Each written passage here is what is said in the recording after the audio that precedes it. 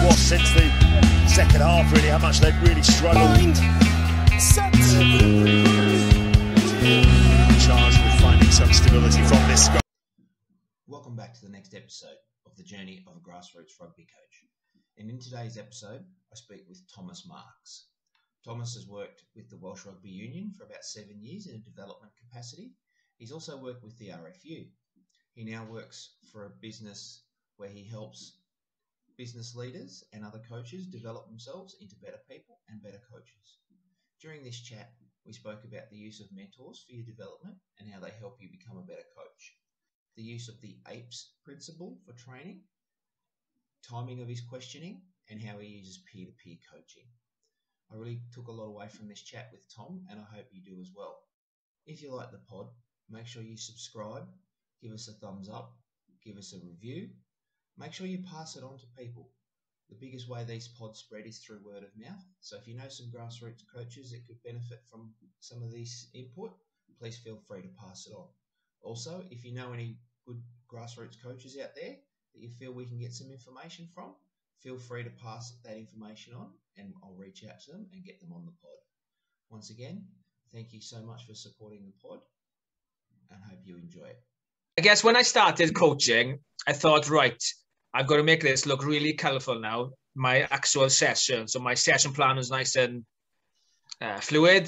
So the pitch looked absolutely amazing. It was colour coordinated and I had bags out, I had tennis balls, I had all this. So one match, before a match, it was me and my other coach getting ready to start a warm-up. And I was there, not getting a bit stressed, I guess, making sure everything was aligned. And then I looked over to my Jeremy, the other coach, and I see him talking to the kind of leaders of the team. I was like, what am I doing? Why am I like stressing about making sure the warm-up is nice and looks good? But it's about people and making sure the boys are ready to go. Yeah, and I just get like passing on that leadership, really. That's a big lesson for me in terms of, yeah, I guess being adaptable and making sure you connect with the players first. And then, I guess, the rugby comes after. In that situation, it was connect with the leaders, you know, your coaches on the pitch, really, your leaders on the team, and then they could influence the other players then. That was a big lesson for me, where I was stressing out about making sure that, you know, it's like you want to make your design, your warm-up the best it's ever been, and people are like, oh, wow, who's this guy? So parking the ego aside and just connect with the players, engage with the players. If they are not engaged, yeah, you're not going to go very far, really. But he can't find it. That's a mighty shot. A mighty man, Leicester. All right, Tom. So we'll make a start. So yep. just for the listeners, mate, if you can, just in a nutshell, who you are, where you are at the moment, and what's your involvement with grassroots sports. Okay, my name is Tomas Marks. In terms of where I am, I'm, as you can tell from my accent, I'm from Wales. Sunny Wales today, August. The sun is out. It's not out very often in Wales, but yes, it's out today. In terms of my involvement with grassroots sports, I've been involved with the Welsh Rugby Union for the last 7 years. And previous to that, I worked for the RFU in England as a Welshman. And yeah, I've always been involved from primary school all the way to universities. I've coached several senior rugby teams, currently coaching my home team now. So yeah, I coached when I was 16, so and I'm now 37. So yeah, I've got a bit of experience in coaching. I'm not the finished article, but I'm learning and I'm still curious. Does that cover it fully? No, that's good, mate. That's good. It's just so people know sort of who we're talking to and what their background is. So I've had people from, you know, people that have got 20 plus years coaching at the grassroots level.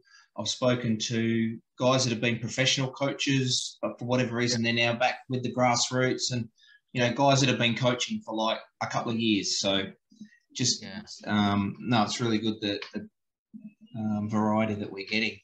In terms of my kind of people I've coached or kind of teams I've coached, in Wales, obviously they got the Scarlets, it's got Scars in the 18s, the kind of the player pathway, a lot of honours like Welsh Exiles and Welsh Crochet, lots of representative teams in Wales. Yep.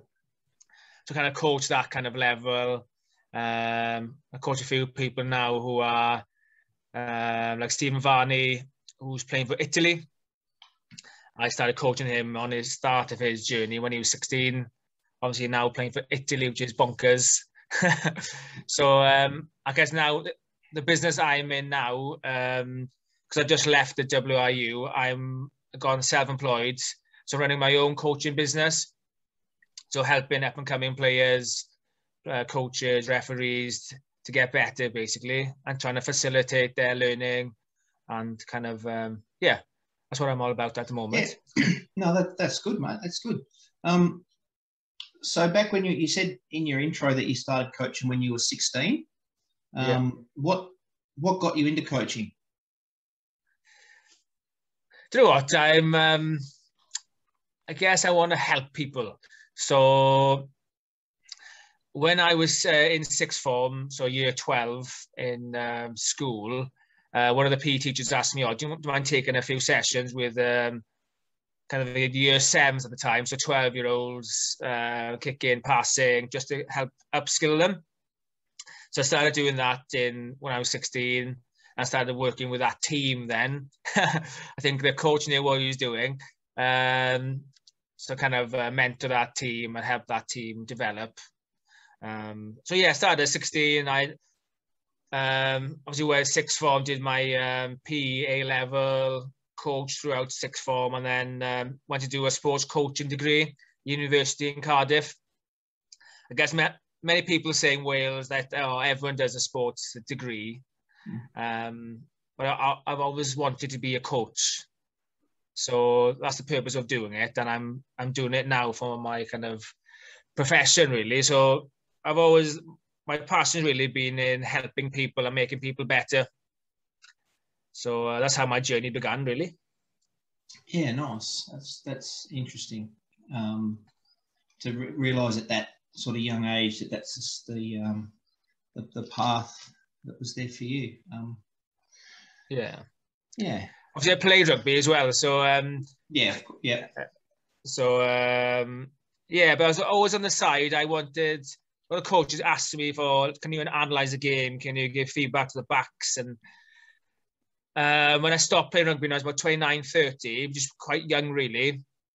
I just had enough of playing and doing the same old sessions.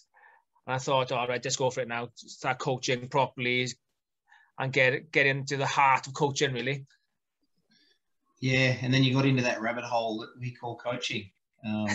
Yeah. Yeah. What's one of the biggest disappointments or one of the heartbreaks you've had as a coach along the journey? Oof. Wow. Good question. I guess disappointment would be a general view would be someone with talent that doesn't fulfill what they've got. Mm-hmm. However, it's not just lots of paths to that. That's something that really I guess disappoints me in terms of what they could have been and what they could have fulfilled. But I guess it's down to them, really, in terms of how they motivate themselves.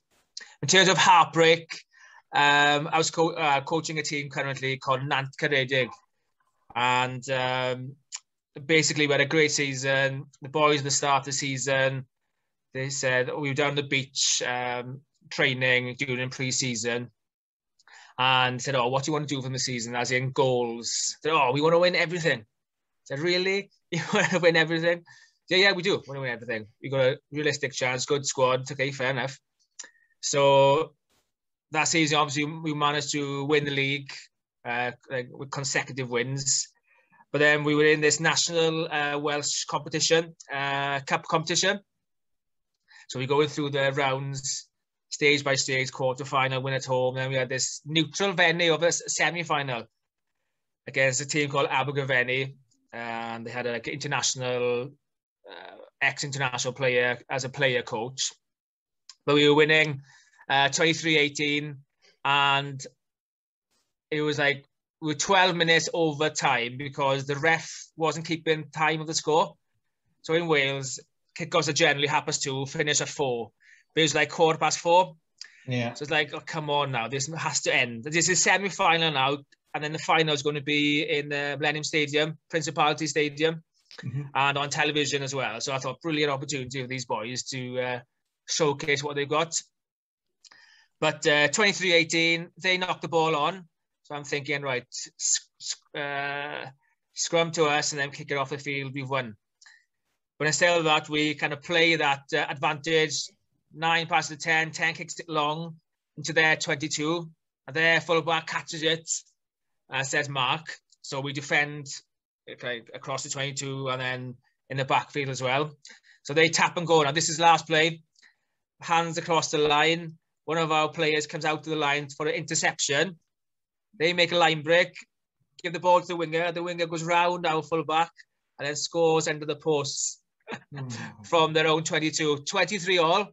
They kick the conversion, 25-23, out. So in terms of heartbreak, that was one of them, I think, probably. And it still hurts now. And it's like 2 years ago. Yeah. Some good lessons for the boys, but... Wow, yeah. Big lesson. Well, lessons for them and me, probably, and the coaching team. Yeah. But I guess that was kind of heartbreak, plus this was probably my proudest moment as well. In terms of getting the community together for that kind of occasion. It's like, oh, it's magic. But there we go. Wasn't meant to be then. All right, so let's flip that on its head. What's some of your greatest moments as a coach, besides the one you've just given me? Yeah, I guess winning that league with my current team, going consecutive wins and not losing a game in the season, that's quite satisfying. What else have we done?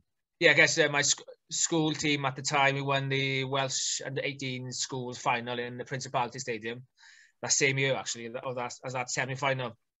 So that's really satisfying, seeing the boys who I kind of coached in year 7, year 8, going all the way through the school life.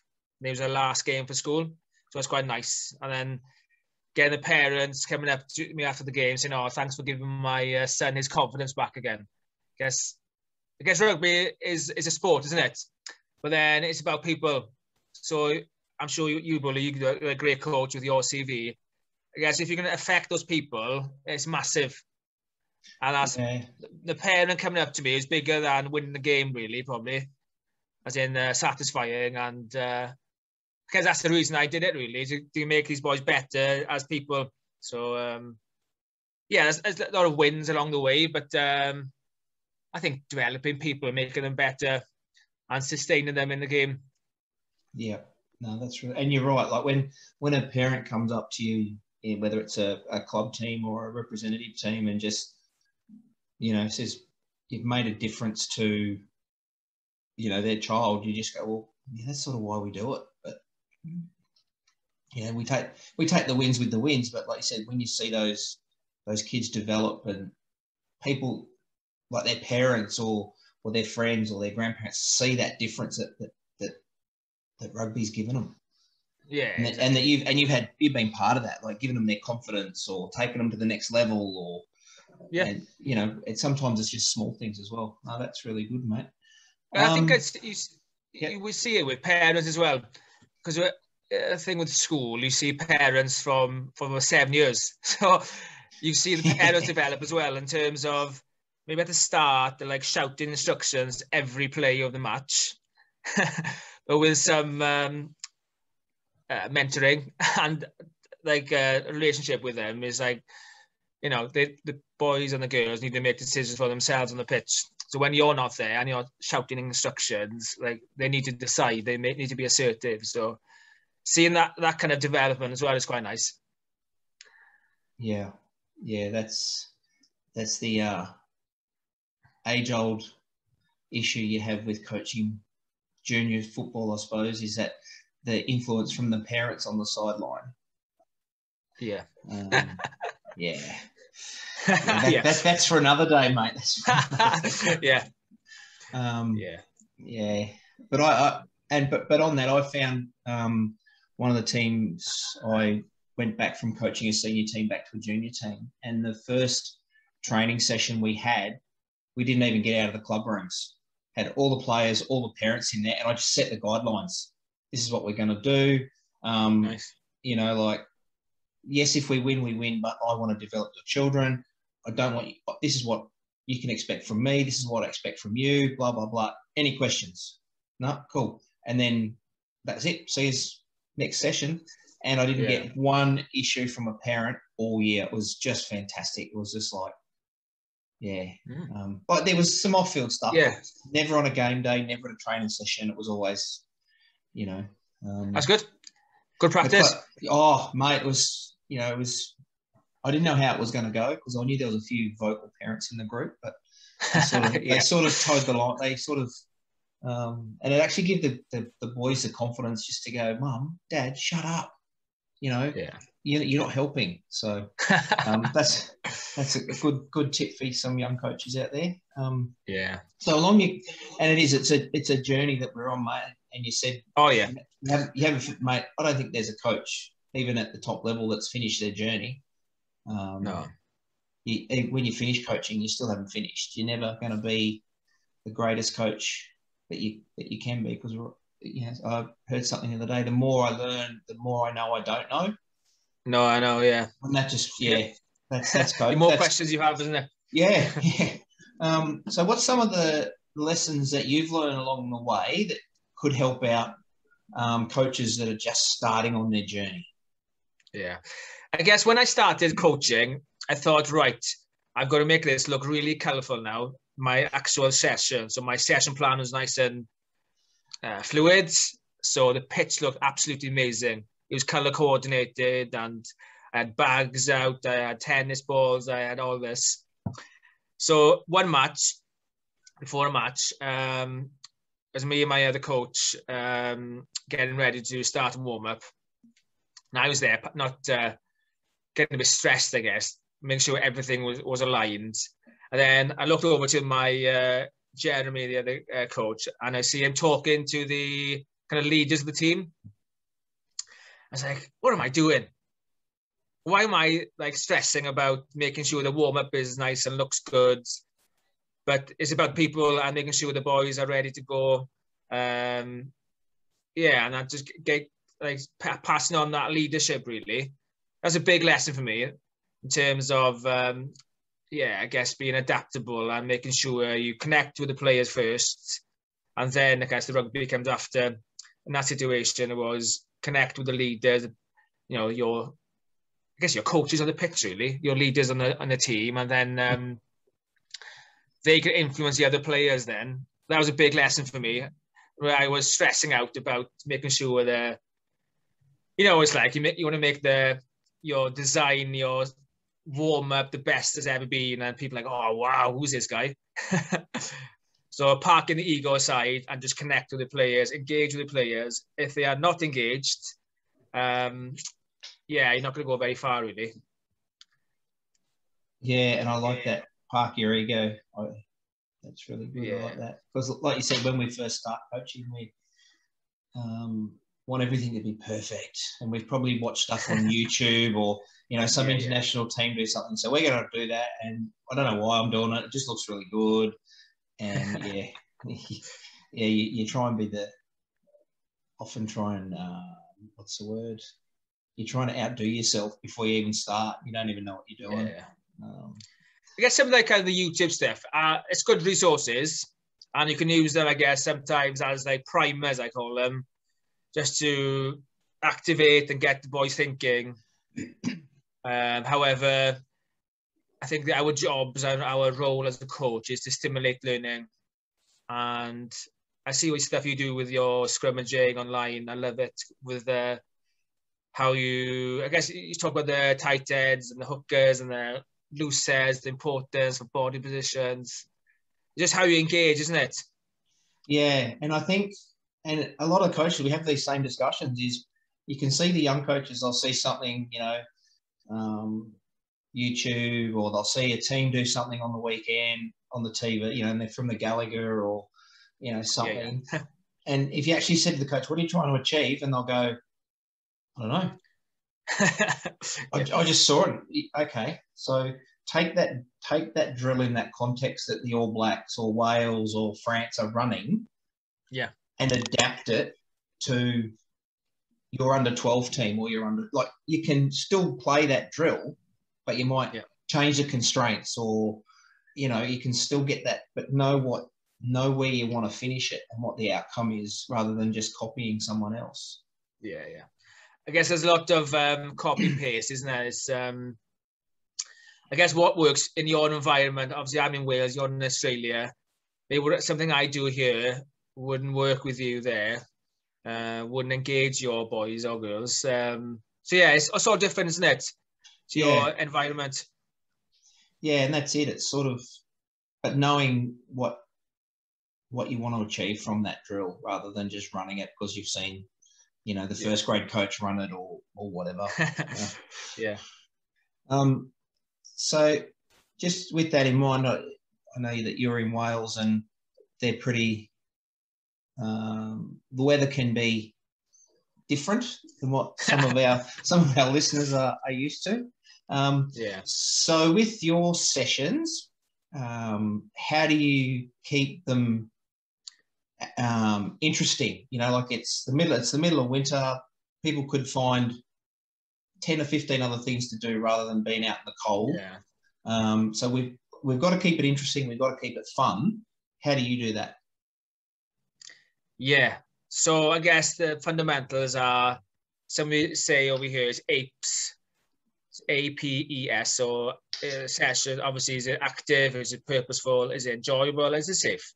So those are the 4 fundamentals of your session there. If it's not active, if it's not purposeful, then it's not going to go very far and they're not going to be engaged in it. And then the third one there, enjoyable. So how do you make your sessions enjoyable? You obviously need to ask your players what they actually enjoy in your session, what they enjoy in training. It might be touch rugby for the whole session for some people, but some people might like full-on contact, 1-to-1, 5-meter channel. So it's, engaging your players. In terms of kind of maybe if you're coaching a senior team or any team, I guess in terms of getting enjoyable, variability is my big thing. I guess I change the sessions quite a lot to make it interesting and keep the players sharp, really.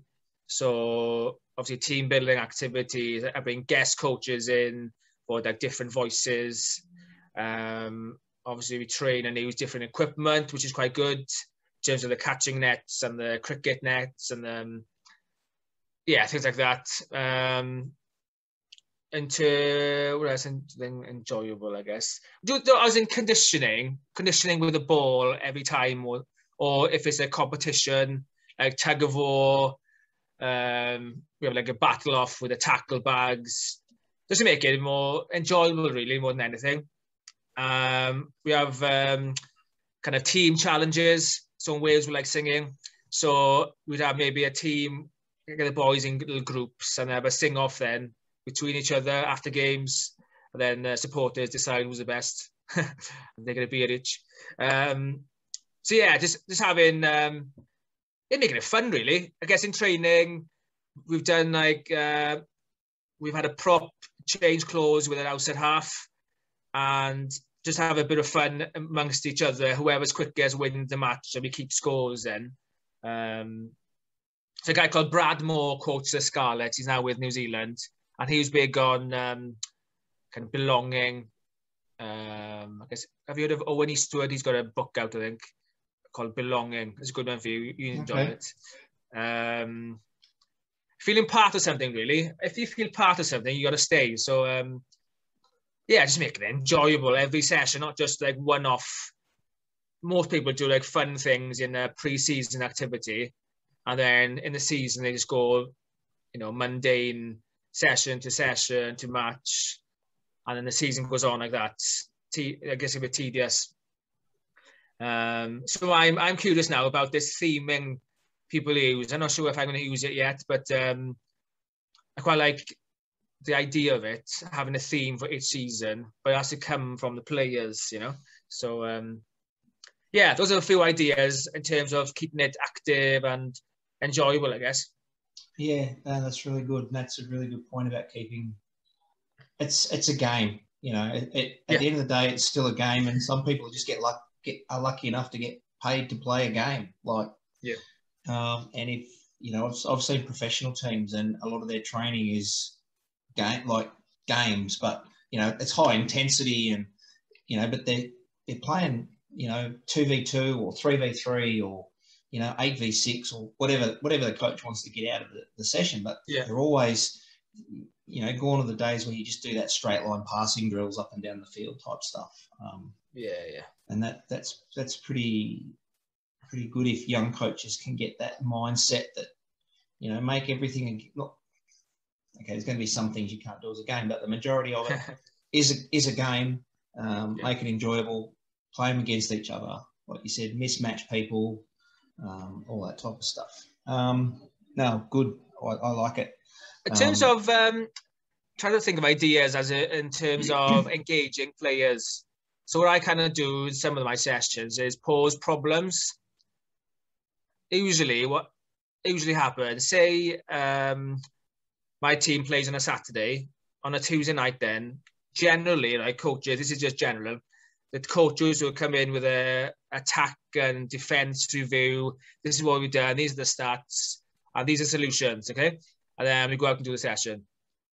So a few months back, I thought, right, this is wrong because it should be coming from the players. They should watch the video if they want to watch it.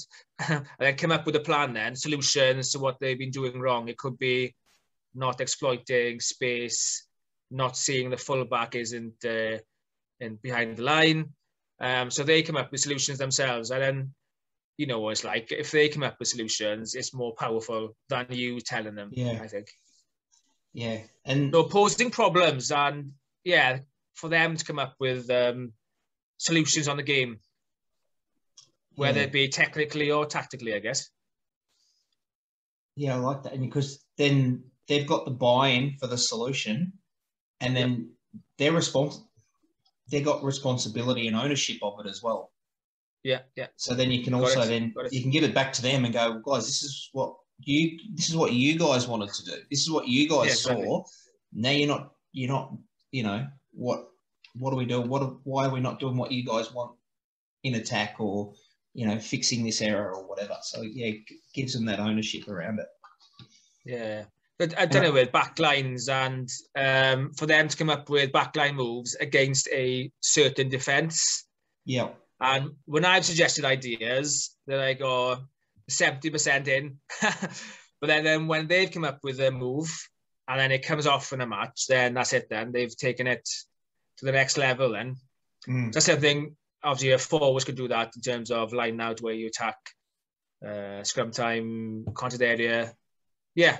Yeah, and we do a lot of that stuff with the team I'm with, like, especially with our lineouts. We'll say to the guys, righto, we're having a line out here. You've got the wind this way. This is the score. What he's going to do. Yeah. Just give them different things to think about rather than just the line out call or the starter move.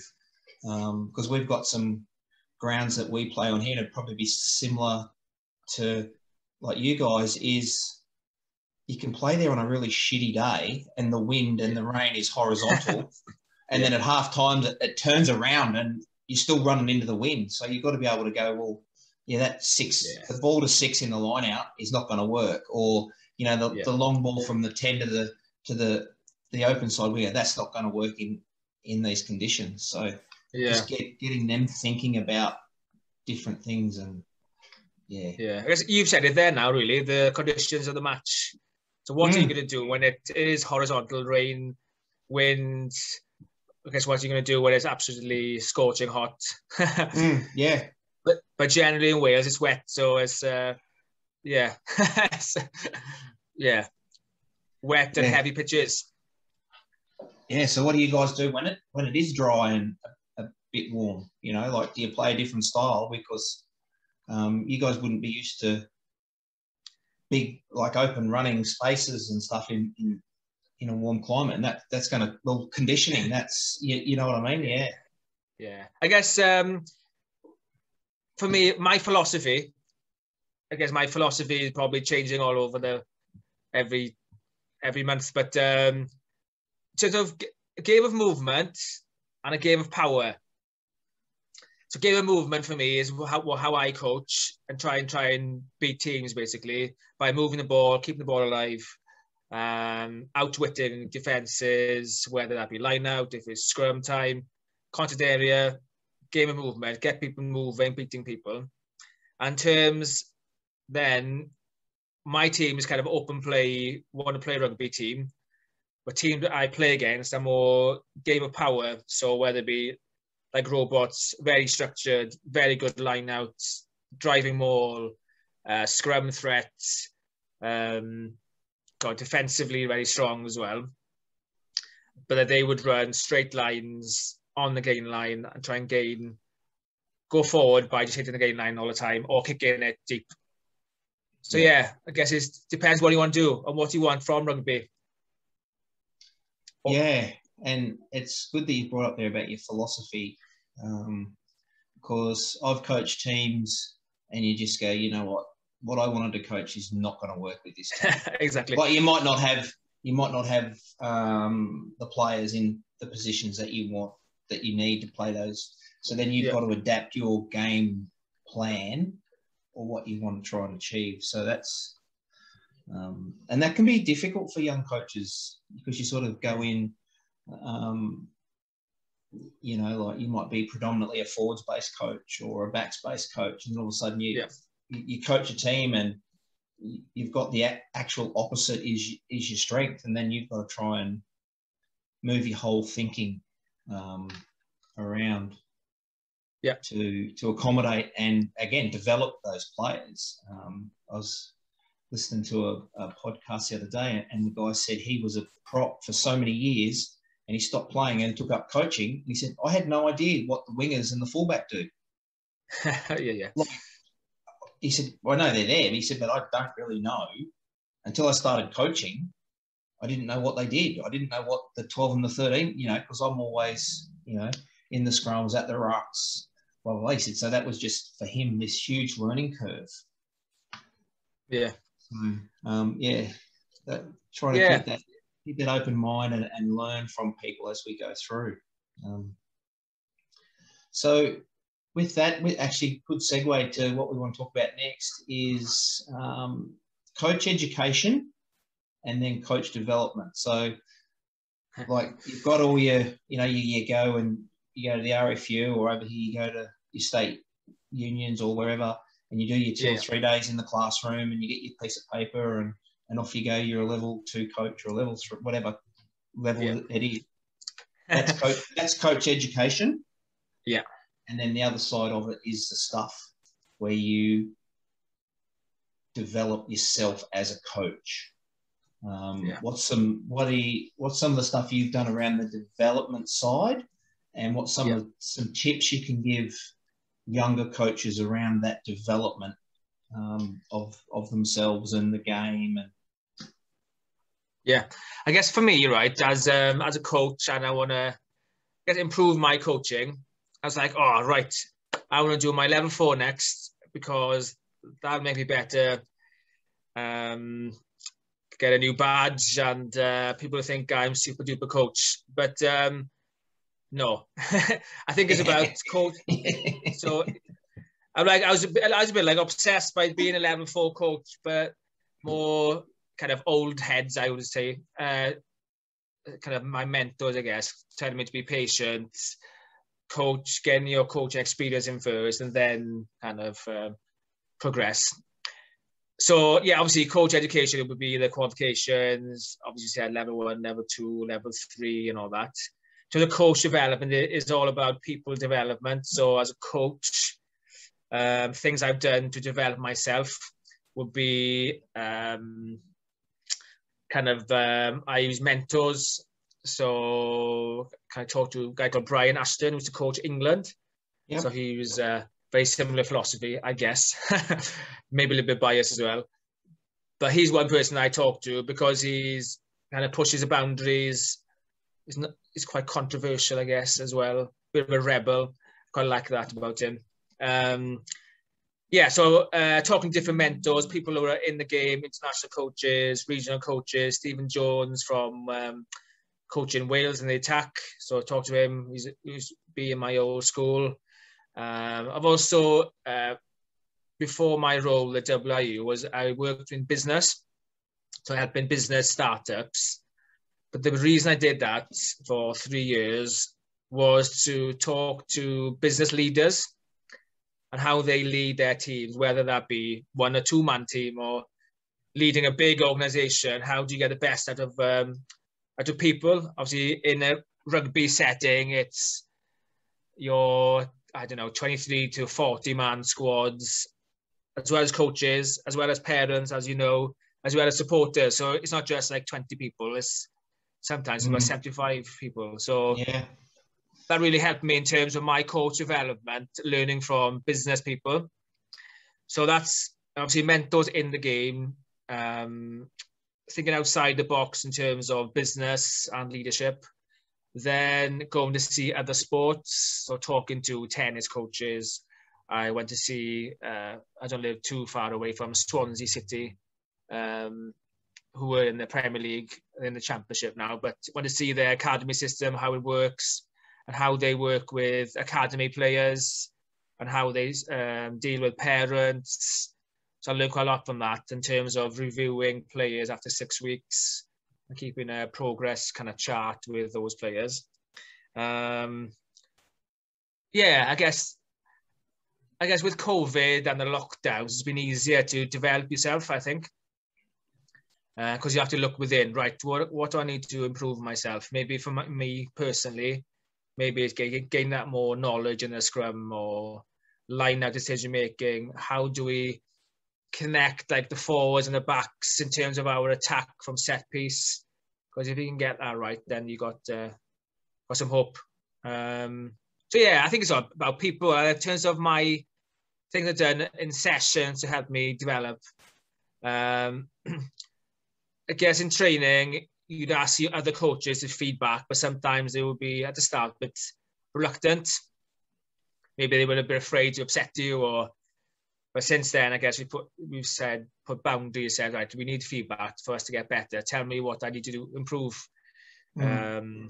So that's one way of doing it, whether asking your assistant coaches or your peers, obviously asking the players for some feedback. So you can use your Google Forms so they can fill that in, and you put it on your WhatsApp groups or whatever you use in terms of social media. And then recording myself, maybe I've used kind of mics or got someone to film the session, but actually just film me. So I talk very quickly. So that's one thing. I'm what's the word? I need to not solve, but slow down. When I'm excited, I tend to get faster and faster, you know. So that's one thing in terms of my delivery and my tone. I think just recording devices or filming, and then you can review yourself then. Yeah, I think that's a great way to review yourself, and to actually just go, oh, geez, do I talk that fast? Or, geez, no wonder the boys aren't picking that up, because I didn't even understand what I just said. And it's very good to be, and you can be critical on yourself then. I think the best one, really, do you know, like on a Tuesday after the match or Sunday after you've played, is I start now with, as for me and as a coaching team, how we're going to get better. So what we've done maybe in the last match, right? We didn't coach that well enough last week.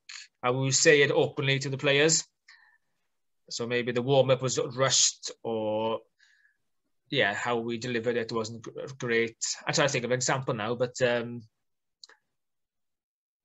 yeah, maybe our plan as a team wasn't right for that game. Maybe how we analysed the opposition wasn't right either. Didn't give the right information. So yeah, I think being honest and open to the group, like how you're going to get better as a coach, and then you can ask the players, all right, how are you going to get better now as players, as a team? So then it's like a whole process then of us all getting better. So yeah, and I think that's a good point. I think if the players can see that you've actually gone, guys, we didn't really coach that really well last week, or, you know, we as a coaching group didn't perform this, you know, whatever. It's just that little bit of vulnerability. So then it actually opens not opens the door, but it makes them more comfortable to go, yeah, okay, well, we probably didn't execute it well either. You know, if you stop a drill halfway through and go, guys, this is not achieving what we want to achieve. It looked way better in my head than what it does now. So we're just going to stop and we're going to move on. And the players go, oh, okay, cool. And then it gives them that opportunity to go, yeah, we're probably not doing what we should be doing. And because they know that you're human and you've made mistakes. And like you said, you might have analysed something wrong, or, you know, didn't quite hit the mark on a couple of things you were coaching. Yeah. And it takes the pressure off them as well.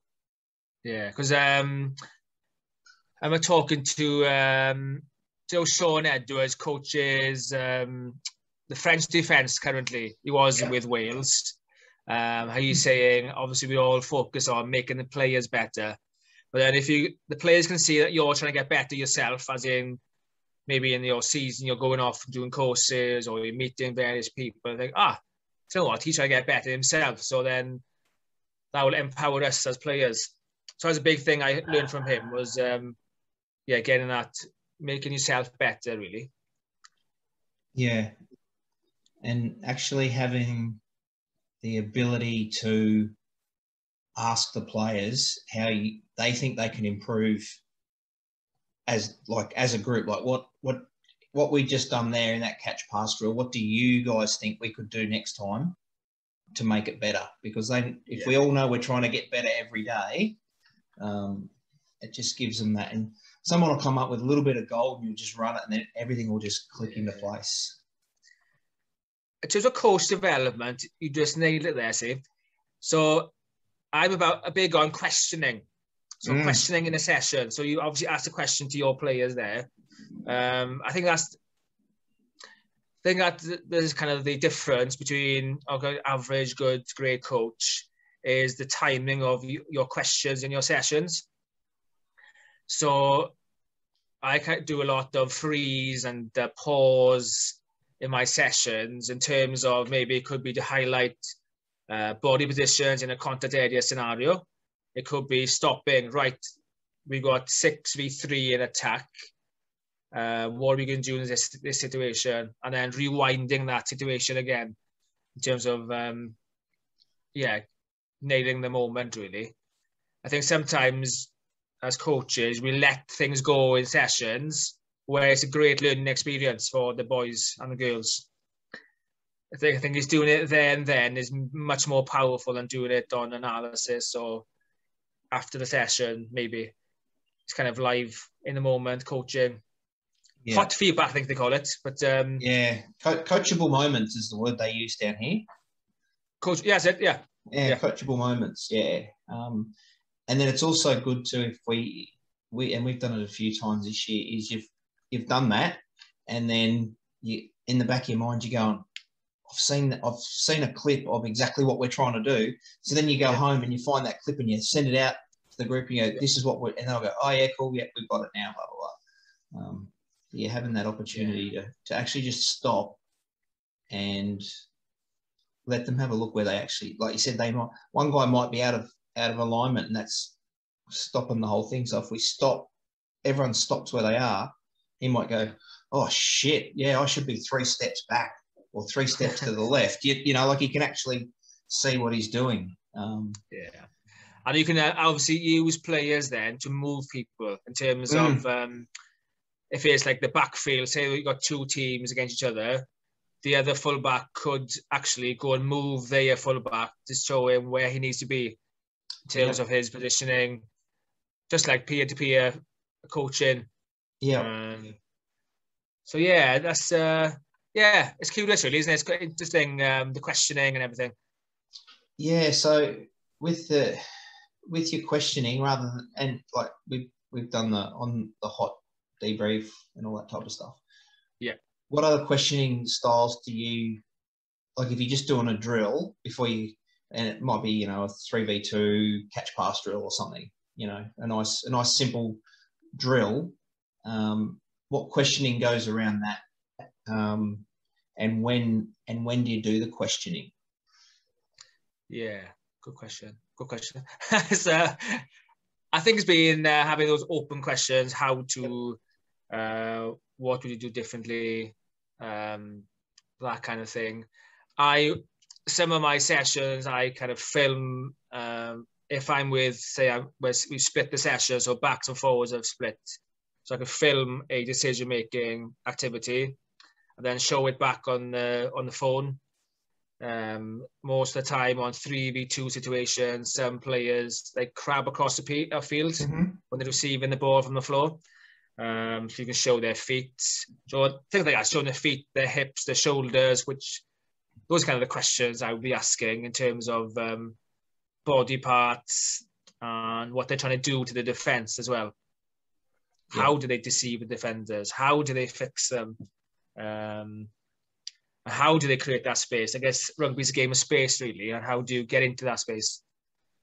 So, I think it's knowing when to ask questions, really, rather than asking questions like every minute.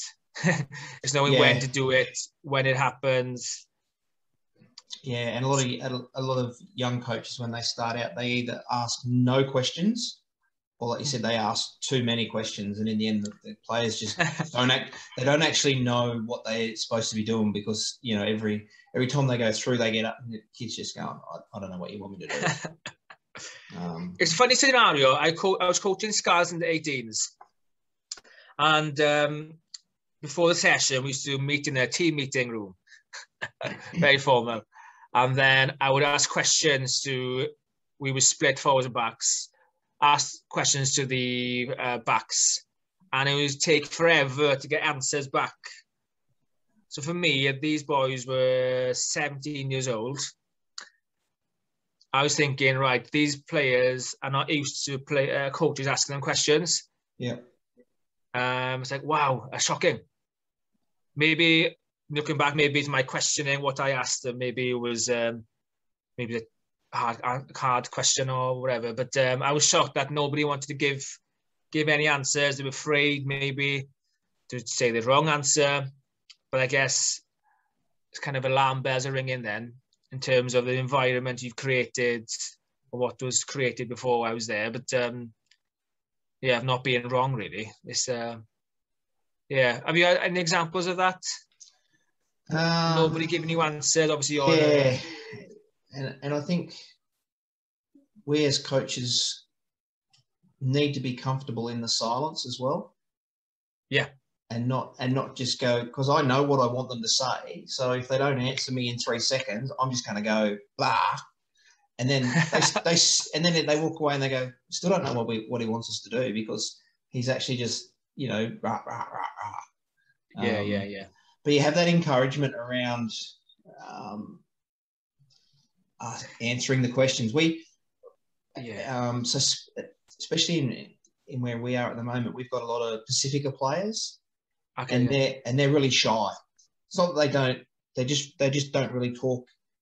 Yeah. If they don't know everyone, they won't talk. But they know the answers. But you don't. Yeah. But you don't want to push them to make those. Because so you've got to get that balance. People, you got to know your people, and they when they start actually opening up, you go, they're comfortable in what the surroundings are. It usually can take 2 or 3 sessions from just to go, But it's difficult when they're. I guess as a coach, you're like, you want to give the answer sometimes. Yeah. Like I've got a young children who are 3 and 7 years old.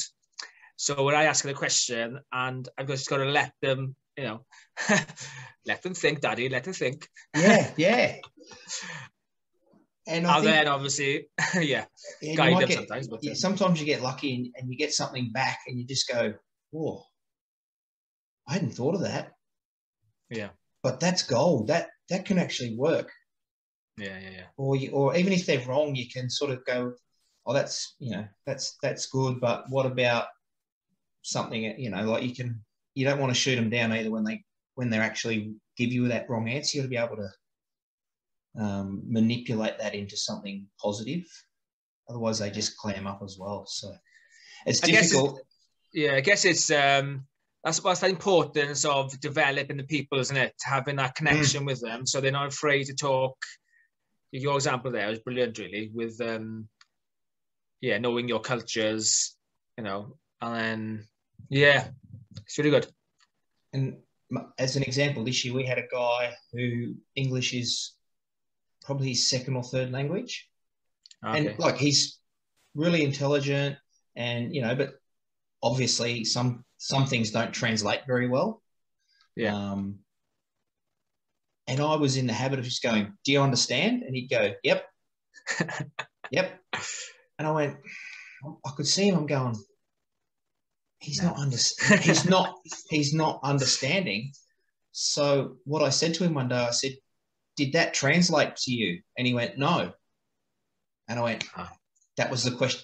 From then on, it was always, does that translate? And he'd go, yes or no. And if he went no, well, then we could go back. But yeah, he just went, yeah, I understand when he didn't. But if you asked him the right, and it was just like a light bulb went off and went, I'm just going to ask him to translate it for me. Yeah. I guess the big one is, how do you check for understanding? Yeah. Asking questions, isn't it? Asking questions. Yeah. I guess I played rugby in France for a year, and they always used to say, oh, tu compris, Tom? Tu compris? Do you understand, Tom? Do you understand? It's like, no. But that's exactly the same, really. It's, I guess, you've nailed it there, really. Yeah, and just getting to know your players and, what their backgrounds are. So that's really good, mate. Splendid. Splendid. If you could go back in time to the 16-year-old Tom when you first started coaching, what would be one piece of advice you'd give yourself, knowing what you know now? I think enjoying the process, really, of it. I guess I don't have any regrets, really. I guess I've always loved coaching, passionate about coaching. If you're passionate about it, just make sure you help the people. If you're going to help the players, as in the person first, then the rugby will look after itself.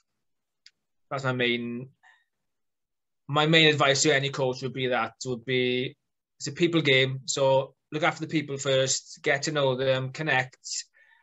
Do those chats you have before the session, after the session. For me, that's coaching. I guess in the session, obviously, you'll do your technical, tactical games, make it fun, blah, blah, blah. But then those moments you have before the session where you think sometimes it's a bit dead time and you're doing kind of small talk with people, I guess those are the times you're making stronger connections, and those moments will get you, your team strong then for the future, I think. Yeah. So again, those moments before and after the sessions, even after the games as well, talking to the players, having a chat. I guess when I started coaching, I'd do the session, I would shoot straight home then, kind of thing. Or after the match, we have tidy up and all that, and then go straight home. But then now, like the social aspect is really important to some people. Obviously, some people it's not important, but I think it's making those connections stronger with your team. So what was it? I'm curious. What was yours be? Mate, my advice to me would be, don't sweat the small stuff. Yeah. don't be an ass. Because mate, honestly, looking back now, I really feel sorry for the guys I coached in the first couple of years I was a coach. I would have hated being coached by me. It was very authoritative, you know, like, we're going to do this, we're going to do that. And if you drop the ball, we're doing push-ups and that. And just like, wow. You look back now, you just go, oh, what was I? But that's what we did back then too. Yeah. And yeah, so don't be an ass. Enjoy it. It's fun. It's a game. Exactly. Yeah. And yeah, the more you learn, the more you don't know, or the more. No, it is. You know, like the more you get into something, the more you just go, oh shit, now I've got to go that way, and then I've got to come back this way, but yeah. Because after every season, I write down things I don't know this year. And I questions to myself, and I have 40, 50 bullet points, you know. Mm-hmm. Right, next season then I work it all out, all those points, and then next season I got another 50 again. It's like, what? Yeah. So it's ever evolving game, this coaching lack. I know, right? And I think but I guess you got to be in there to love it, really, because it takes a lot of time. But for me, it takes a lot of energy. So obviously it takes time, obviously your sessions, but the energy it takes in terms of how you put your personality across, the energy you bring to the sessions. You know, it's like on a Sunday or maybe after the whole week, you're like mentally but fatigued. You guys need to recharge again. But, oh, absolutely. And I think as young coaches, we tend to think that we just turn up and put some cones out and the boys will just do what we need them to do, and then you just go, oh, that just looks like shit. But anyway, just don't be afraid to ask people what you don't know. No, 100%, definitely. And ask the players sometimes. Have they got a solution? Oh, yeah. What would you do in this scenario? Yeah. Oh, and what would you do, and why? Why would you do that? You know, because sometimes I go, well, this, and this, or I know this guy can't, this back lift. I saw that the winger was out of position, so that's why I played that play. Oh, cool. Okay. Yeah. Yeah. But yeah, sometimes the players have got the solution. You just got to ask them. Yeah. And then, I guess the solutions would, and why the way they would work as well, as you said. Yeah. I remember a coach asking me, review this attack and how you're going to defend against them. So I was like, oh, right. I had a lovely PowerPoint presentation, looked fantastic. This is how we're going to defend. This is how we're going to keep him out. And then he asked, where's the slide on how you're going to beat them? So I go, well, no. I said, we're going to defend like this. We'll keep him out. Said, oh, yeah, I know that. But how are we going to win the game? Like, all right, okay. Like, all right. He's like, the art of coaching, I guess it is. It's like, this is maybe how you define the line out, how you keep a team out, but actually, how are you now going to beat them? Yeah. It's like, all right, okay. It's like, okay. Just smash me, really. I'm the defense coach, mate. The attack coach looks after that side of it. Yeah. So, it's curious, it's interesting, and it's a thinking game, isn't it? This coaching. Oh yeah. Very much so. Always thinking, always learning. So. In terms of your pathway in Australia, then. Mm-hmm. Yep. Obviously, in Wales, we have this coaching pathway. You do your RAG coaching, you do your badges, and then you go Welsh Premiership coaching, then you go into regional type coaching, then you go into international game. That kind of that's the clean pathway, but it's not like that really. How is your pathway? Is it different? Is it like that, or in terms of a coach now? I think it depends on the state as well in which you coach. Obviously, they earmark certain coaches for certain roles and they develop them that way. And whether that's through like some states, they'll look at the schoolboy competition to a certain level. Some will go, well, no, we need you to coach, at this level or that level.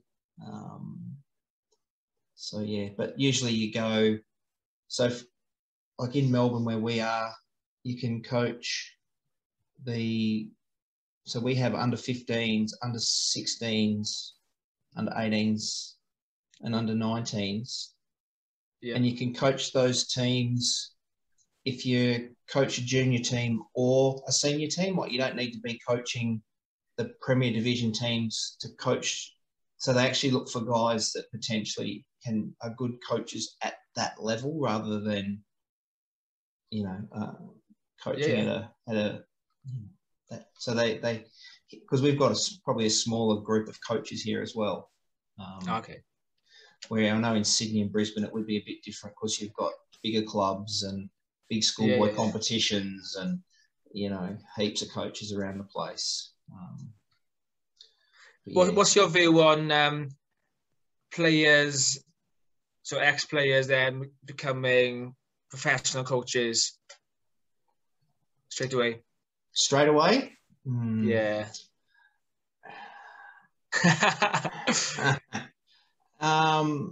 No, it's a cheeky question. No, mate, it's like anything. It depends on the player. Yeah. And what they're going in to coach. And I can actually see both sides of it. But like you said, it's that ever-evolving management of players, management of this. So if I was in that position and I was looking at ex-players, I'd bring them in as specialist coaches. Yeah. Like bring them into, whatever position they played or whatever that was their thing, bring them in to just run specific sessions for that group. But it's again, smarter men than me make those decisions, mate. I always used to think it was pretty shitty when I was a junior coach, looking at him just going, oh, mate, this guy's only just finished playing. What does he know? Yeah. But then I spoke to coaches and they've gone, he's actually been, like, the guys that are actually at the top level have been in that environment and coached by really good coaches for a long time. And you just go, they're bringing what they've learned back. So I can see. There's pros and cons really, because they obviously know absolutely day to day, as in technical, tactical, what's expected as for that club, isn't it? But in terms of how to coach and all that, obviously they got to learn that, I guess, as they go in on the fly. So because I remember coaching the Scars and 18s again, and I was asking them all when I started coaching them all, what do you do for leadership? How do you develop leadership? Oh, we don't do anything like that. So why not? That's so important in terms of leadership. Players, obviously, if you're a Scarless player, you have to be a great leader. Obviously, you need to be good at your position and all that. But I think leadership plus a bit of X factor as a player makes you a professional rugby player, I think. So I was a bit shocked, really, that we weren't going to develop leadership in our under 18s group. And these are the best players in this West Wales region, Obviously, in the games, we had some issues with leadership. Why don't they know how to do this? So if there was adversity in a match, how they would get over it. So I thought there's a bit of a gap in the market, I thought, where we needed to go next. But that's my view, really. Yeah, it's an interesting conversation to have with different people, like guys that have coached for a long time that haven't played at that high level, but potentially coaching at that level, and then talking to the guys that have come through as players and are now looking at transitioning across into the coaching ranks. Yeah. It's interesting because some of the best coaches around never really played at the top level. No. So there's several examples. Obviously some have, but yeah. But you see, is it Steve Hansen? Obviously worked in the police, played for Canterbury, but it'd be interesting now how rugby evolves as a general now. Yeah. As you've had the Lions v South Africa Bowfest, the game of power. Mate, to be honest, I think I watched 20 minutes of the whole 3 tests. I watched about 20 minutes and that was it. Shocking, really. You're a rugby fan, and I was kind of the same. As it's like, wow, what's happening in the world? What's going on there? Yeah, it was. I watched the first bit and I went, oh, I really like the set piece stuff, but even that was like there was nothing sort of next level types. There was just a typical. We call them local derbies down here, like two good teams that know each other playing, and you just go, yeah, it's your team's going to win, but it's really boring to watch, unfortunately. Yeah. How are you going to be extraordinary? That's what Brian Ashton asked me as a coach. How are you going to be that, Yeah. Like, wow, what a question. Yeah. Yeah. What a question you can ask your players as well before a match in terms of inspiring them. How are you going to be extraordinary? Because most teams play the same way, and then the team that executes it on the day wins the game, generally. Yeah. But what are you going to do? How are you going to be remembered, I guess, as a coach or a player? I like it. Yeah, that makes you that really got my, juices flowing, Wow, okay. All right, yeah. Yeah, what do you want to remember? How do you want to be remembered? Yeah. No, that's really good. Love it. Yeah. All right. Good. Tom, thanks for your time, mate. It's been really good. Pleasure. Pleasure to finally meet face to face, rather than just sending messages and emails to each other. So, yeah. And I think the listeners will get some little bits of gold out of that. I know I've got a few pages of notes here myself, so it's always good to share ideas around the coaching world, and hopefully we can all get better. No, thanks for the invite, first of all, and what you're doing with your podcasts and the content you're making is brilliant. It's not appreciated just in Australia. I guess us in Wales have a look at your podcast and your videos you make with the scrums. We send them on to our playing group as well. So if one player or one coach gets something out of it, I'm happy. That's what it's about. Making everything. Exactly. Scrum better. And that kind of stuff is very important. As an outside half, as a number 10, if you haven't got nice clean ball, it's difficult. Yeah, it was interesting. I listened to a podcast with Wayne Smith the other day, and he's just going, this guy's like the professor, and he goes, I don't know much about scrums and lineouts. I just know what type of ball I want. I'm just going, mate, you are like the guru. He goes, but I've got people that do know how to do that. Yeah, exactly. Yeah, you're right. So, yeah. No, mate, it's been awesome. Thank you very much. Great to connect, and enjoy the rest of your evening. I will, mate. Off their own ball. That is monstrous. Being held at the back by the foot of Ben Morgan, kept in, and England marching it on. Will they get a penalty?